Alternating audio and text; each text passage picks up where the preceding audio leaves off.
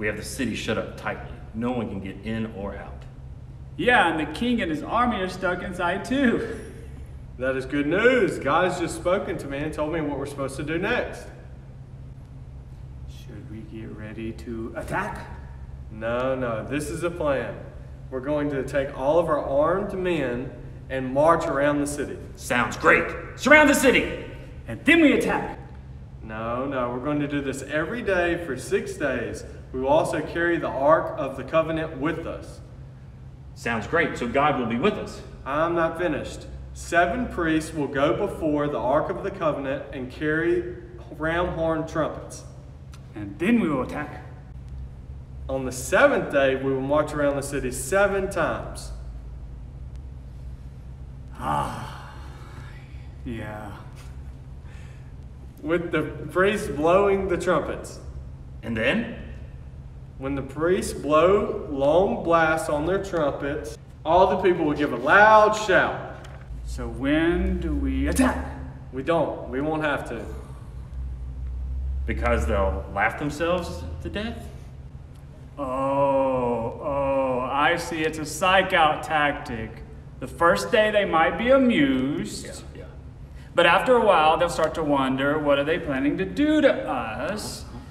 And then they'll start getting paranoid, thinking, ooh, these guys are crazy. No telling what they will do. It could be anything, anytime, and then finally they'll just panic and freak out. Once everyone has shouted, the walls of Jericho will fall down. We'll just be able to walk right in and attack. Yeah, you know, we're going to be like shooting ducks out there. It's like saying, here we are, just some crazy people walking around in circles. Go ahead and shoot us.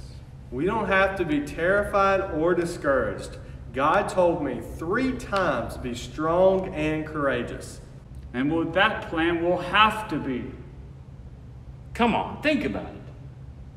We march, we blow trumpets, and yell, and then the walls will just all of a sudden fall down?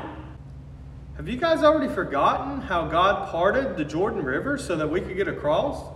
If God can make a wall of water, why can't he knock down a wall of stone? So God just said we'll have to be strong and courageous. Not have to be, we can be. Because God has promised to be with us always. And God has promised to give us all the land, every place we set our feet. Oh, so we're setting our feet on the land that God is going to give us by walking around the city. I see. So, we'll walk around the city and God will give us that land.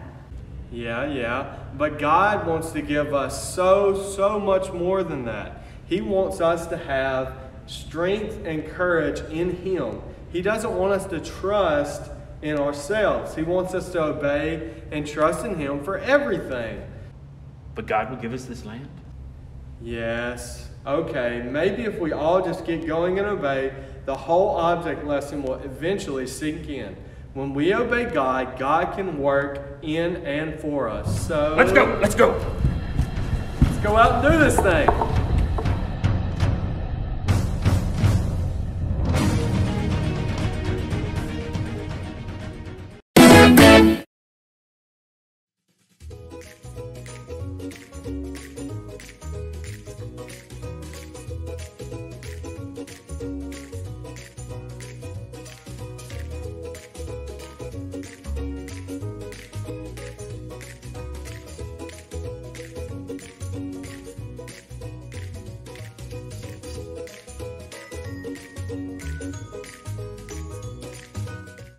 And that's one to grow on. All right, this is Brother Trevor with our weekly Kids Life video. And we're going to talk about a Bible lesson today. I hope you guys enjoyed our skit about Joshua and Jericho. I hope you will enjoy this video where I kind of explain to you a little bit more about what happened that day at Jericho. Okay? So today we're going to be talking about Joshua. And Joshua was a great leader. He took over from Moses after Moses died, and he led the people of Israel, the Israelites, into Jericho. So he was a great leader, and he listened to God. He was very good at listening to God. So as they came into the promised land, they came up on the city of Jericho. And Jericho was a great city. It had a big old wall around it, and it was heavily guarded, and no one could come in or no one could go out because the Israelites were there. And the people of Jericho, they hid behind their walls. So Joshua talked to God, and God told Joshua, he said, walk around the city for 6 days, and then on the 7th day, the priests will blow their horns, and everyone shout, and the walls of Jericho will fall down. And so God told Joshua basically that he had to trust in him. And so that's what Joshua did. So Joshua went back, and he told everybody to get by the wall, all the soldiers and the priests, all the soldiers and 7 priests, and that the priests were going to carry the ram horn trumpets with them. And so he told them, he said, we're going to walk around the city for 6 days. We're going to march around this city, right? And we're not going to say anything. The priests are going to blow their trumpets, but we're not going to say anything. We're going to stay quiet.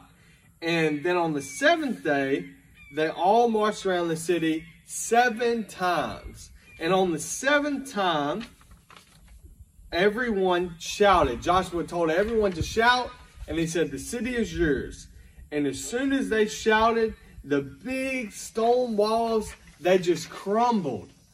And the soldiers went right in, and they took the city. They captured it. So, why did those stone walls fall? Was it because those people shouted? Was it because of the trumpets? The ram horns? Trumpets. Is that why they fell? No, that's not why they fell. Why do you think they fell? Because God said they would, right? God said they would, and God made them fall. Do you guys remember the story of the 3 little pigs? And how the wolf, he came and he blew all the houses down, but when he came to the house of brick, he blew as hard as he could, and he couldn't blow them down. Well, that's the same thing with the people of Israel. It's not because they blew their trumpets. It's not because they yelled. It's because they listened to God. So I got these 2 things with me today I want to show you guys. One is a leaf, and when we blow the leaf, right, it's gone. We can blow the leaf and it'll move, right? But when Mr. Trevor blows this brick, it doesn't go anywhere. See that? It doesn't do like the leaf because what? It's heavy, right? And those walls of Jericho, they were made of stone. That's what the Bible tells us. And so just because some people yelled because they yelled, or because they blew their trumpets, that's not why the walls fell. They fell because the Israelites did those things, and because of that, God made them fall. God is the one who made those walls of Jericho fall down. He's the one that gave that city to Joshua and the Israelites. But it was because Joshua and the Israelites trusted in God so much that they would be silent and walk around that wall, and they would scream like crazy people on the 7th day, on the 7th time, and those walls fell. It's because they listened to God. So, how do we listen to God? How do we know what God wants us to do? How do we know what God instructs us to do? I'm glad you asked. We know from God's holy word. We know when we read the Bible how God wants us to live our lives, how we're supposed to treat other people, and most importantly, how to accept the salvation that Jesus Christ gives us because he died on the cross. So if you're wondering, how do we know what God wants us to do? Go to your Bible. That's how you know. And today, we're reading out of Joshua 6, 1 through 21. So if you guys want to go back and read this story for yourself, please do that. After this, we're going to have some trivia questions for you about the Bible lesson today. And then we're going to have some family discussion questions for you guys, okay?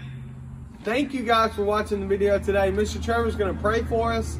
and then we'll be dismissed, okay? Dear Lord, we just pray that we could trust in you, that we could show leadership by following your instructions that you give us in the Bible, and we could just be like Joshua, dear Lord, that we could do some things sometimes that are out of the ordinary, some things that might be different from what everybody else is doing. But dear Lord, I pray that we would trust in you so much that we would do these crazy, unordinary things and change the world for you. Make walls fall down for you. It's in your name I pray. Amen. Thanks, guys. See y'all next week. Oh, yeah! Shall we play a game?